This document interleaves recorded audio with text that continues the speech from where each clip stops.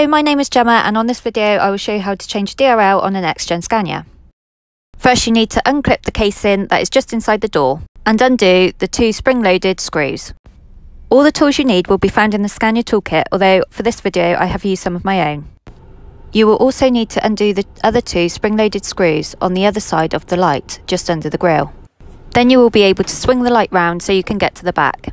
Then you need to remove the white plastic outer casing. This proved quite challenging, as this truck is just over a year old and already some of the screw casings had already cracked. This meant that I couldn't get some of the screws out, but I managed to get enough out so that I could just prise back the white outer casing and do what I needed to do.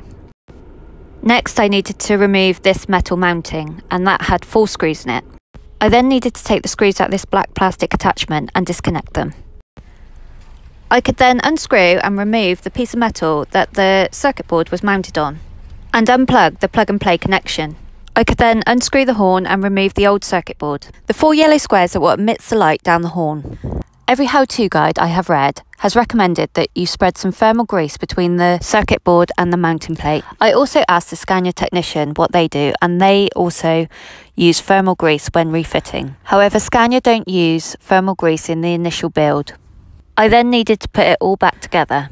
The horn needed to be placed delicately around the clear tube so that the light could emit through it. Then it just all needed to be put back together.